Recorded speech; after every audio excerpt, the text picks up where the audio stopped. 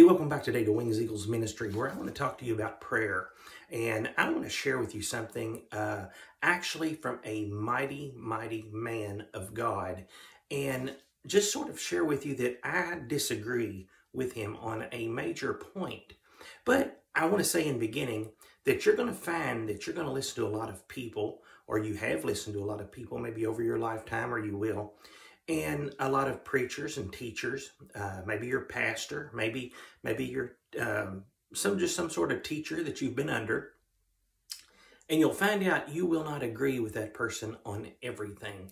You might agree with them out of 19 out of 20 things, but there might be one that you don't exactly see eye to eye with. And as my pastor told me one time, he said, as long as you see on the basics of God, as long as we agree on the main principles of God and salvation, he said, you know, we're not always going to see eye to eye on every little thing. So I'm not here to down the person I'm getting ready to talk about, because I have several of his books and I enjoy reading them. They really do increase a person's faith.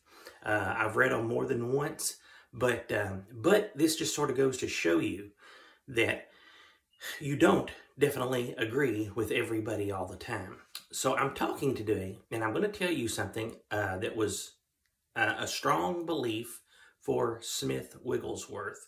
Now, Smith Wigglesworth was a British evangelist who was very influential in the early Pentecostal movement. He was born in 1859 and lived to the year 1947. Now, he was one of the first preachers to practice the teachings of Pentecostalism just prior to the Azusa Street Revival. And he had a particular message in his preaching and teaching, and that was faith and healing. He was big on that. When you read up on him and you read the articles on him in his own books, you will find that he had a strong faith in God and a strong belief. And he had a gift of healing in which, you know, he prayed for people and he prayed that God would heal them, and many were healed. Okay. Now, the thing is though, and here's what I want to bring out. I know when I was reading one time, and I was reading one of his books, and I thought, I don't exactly agree with this part though. And again, you know, you're not going to agree eye to eye with everybody. But the main thing I want to do is I want to be able to look at the Bible and say, the reason why I don't agree with this person is because the Bible says this. And to be honest with you, I'll be completely honest with you. Sometimes I wonder how Wigglesworth said what he said based on what the Word of God teaches. Okay. But anyway, we'll go ahead and read it to you. Okay. Now here's what, and as I said, he focused his primary teaching and preaching. Of course, he preached on salvation, teaching people that they needed Christ in their life. But he was mainly into faith healing, you know, faith deliverance from the affliction that might have somebody bound. But here's what he said. And he said this one night at one of his meetings. And it said, on one occasion, Wigglesworth declared to the sick, I'll only pray for you once. To pray twice is unbelief. Now, that's what Wigglesworth said. You can Google it. You can look it up online. If you've got his books, you'll notice in his books. I mean, it does say that. Wigglesworth said to pray for something twice is unbelief. It goes on to say, the second night, this is the night following he made this statement, there was a man that approached the altar to receive prayer again. And Wigglesworth recognized him and said, didn't I pray for you last night? He said, you are full of unbelief. Get off this platform. So he ran the person off the platform, and he had done said the night before that if you pray for something twice, then it's unbelief, and that's why you didn't get it the first time. This is what I'm saying by the title of this video. I do not agree on this area with Smith Wigglesworth, and I'll tell you why. Because the Bible does not teach that. We can read in the Word of God, and it's important for you to know today that you can increase your faith and you can build your faith in God. But if you're praying for something, no, don't give up on it. If God hadn't answered your prayer yet, it doesn't hurt you to continue to pray for it. If God hasn't saved that loved one you might be praying for yet, keep praying. If God hasn't healed that person yet, keep praying for him. If God hasn't given you that job promotion you're praying about, keep praying, keep asking God, and he will. If God hasn't done whatever it is specifically in your life that you might be praying about, don't give up. Don't say, I have unbelief or I'm full of unbelief. The way this statement read, you could very well do that, and it could hurt a person in their faith in Christ. And that's one thing that the scripture teaches, that, or it does not teach, is pray once and that's it. Now, are we to have faith? Yes, we are. Okay. But there are different places in the Word of God, and I'm going to read to you a couple. Let's look at the Old Testament one place here. Let's look at 1 Kings chapter number 41. I want to read to you about a man named Elijah.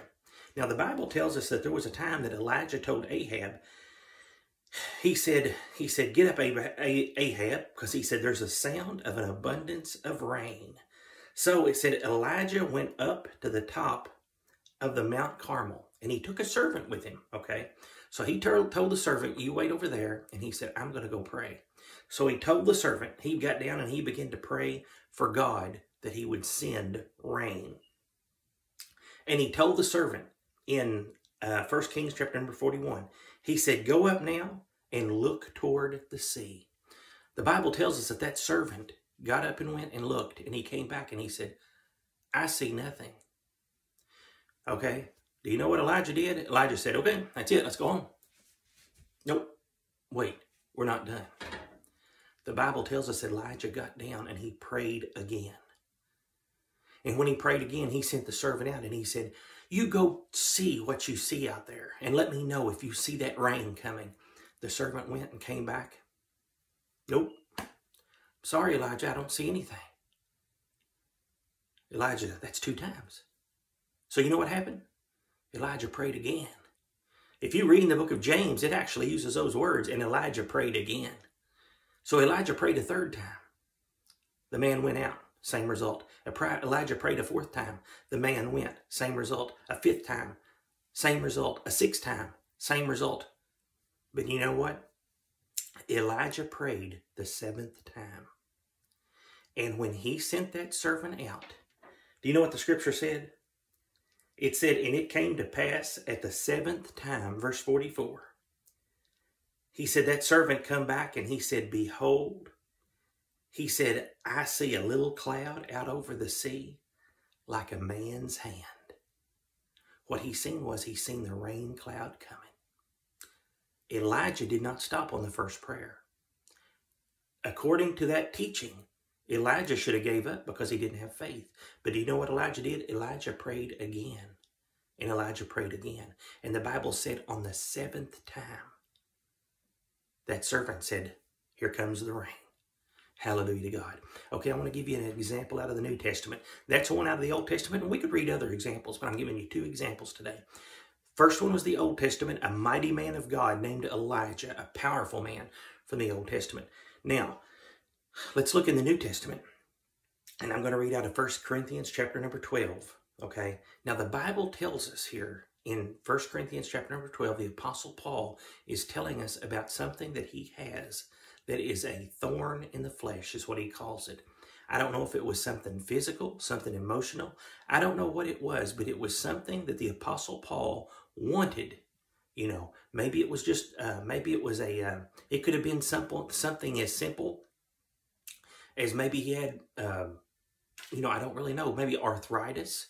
Maybe he had a problem, as I said, maybe you know, something in his mind. He had something that he couldn't get out of his mind, and it was bothering him. Maybe it was something in his shoulder. Maybe he had a shoulder pain. I don't know what it was, but he said this is some sort of an affliction that it was bothering the Apostle Paul, and he wanted the Lord to remove that from him. He wanted him to heal him in that area, whether it would be a physical healing or a spiritual healing or a mental healing of something, of battling in his mind, whatever it was. But the Bible said Paul went to the Lord to try to get that taken away. Now notice what he said here. 1 Corinthians chapter 12 and verse number 8. He said, for this thing, for this particular thing, that's what he said here. For this thing I besought or sought the Lord 3 times. I sought the Lord. I asked the Lord. I went before the Lord. I begged before the Lord. I pleaded before the Lord. There's different meanings of that word besought. 3 times that it might depart from me. So the Apostle Paul, he didn't say, Lord, take that away from me. And then the Lord said, maybe no. Or maybe he just didn't leave him. And Apostle Paul gave up and said, okay, that's it. Okay, Paul didn't pray 2 times. And then he said, well, I don't guess he's going to heal me. The Bible said Paul sought the Lord 3 times. Okay. And then the Lord answered him. But Paul knew, one of the great men out of the New Testament knew, it's okay to ask the Lord a 2nd time. It's okay to pray for something for a 3rd time. If you don't get the answer you're looking for, if you haven't seen God move, don't hesitate to pray again. So today, I'm telling you today, I believe there's a lot of people out there that's watching this, that maybe you've got something you're praying about. Maybe there's something you're praying for. Maybe you're praying for your friends, your family, a loved one, your kids, your job, a situation. Maybe it's financial, maybe it's physical, maybe it's spiritual. It can be so many different things. Maybe it's for your community. Okay? The thing is don't give up.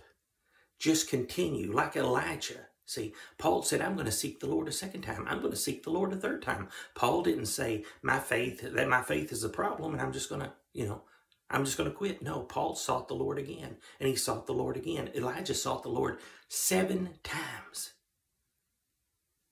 So I can't really imagine